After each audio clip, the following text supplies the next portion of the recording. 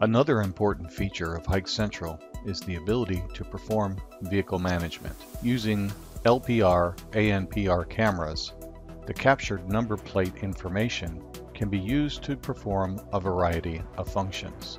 This could be automatically opening a gate to a parking facility or notification that a VIP has arrived.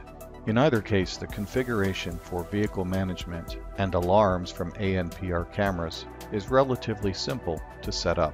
We'll start on the home page of the HikCentral web client, and we're going to click on the icon labeled Vehicle. The first thing we're going to talk about is our vehicle lists. You can have up to 100 vehicle lists, and each list can contain up to 5,000 vehicles. As you can see right now, we have two lists. If we want to add a list, we can select Add. If we want to edit a list, we can select Edit. And if we want to delete a list, we can choose Delete.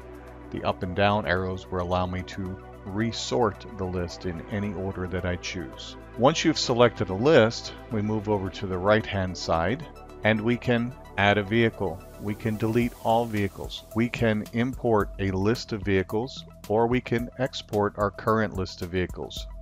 For importing vehicles, we're going to use a CSV file with the appropriate information, license number, owner, and phone number. Once you're done creating your vehicle lists, you now have a database of very important information that you can use to perform specific functions.